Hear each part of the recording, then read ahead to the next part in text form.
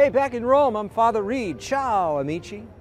We are standing here now in the famous little piazza where one can experience Egyptian and Roman past, along with day-to-day life here in the middle of the city of Rome, modern Rome. Tourists sometimes call this place the Elephant Piazza because in front of the church is one of the most curious monuments of Rome, the so-called Pulcino della Minerva.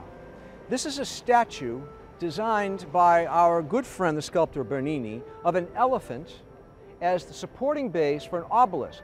And it's the shortest of the 11 Egyptian obelisks here in Rome, and said to have been brought here as one of two by the Emperor Diocletian for placement in the Temple of Isis, which once stood not too far away. The obelisk is only about 15 feet tall, and it's made of red granite.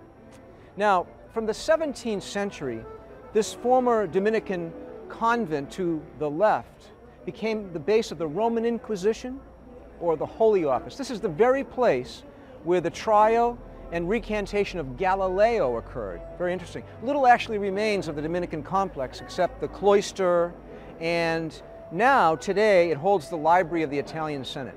Now, behind me, the Basilica of Santa Maria Sopra Minerva, sopra meaning over, is built over the Roman temple dedicated to Minerva, and it's the only Gothic-style church in Rome with Gothic-style stained glass windows. Truly beautiful, a serene place. The ceiling is painted blue with gold stars, and it's the home of some very, very beautiful works of sculpture and art. Also, the remains of St. Catherine of Siena are interred here, as well as the Renaissance painter Fra Angelico.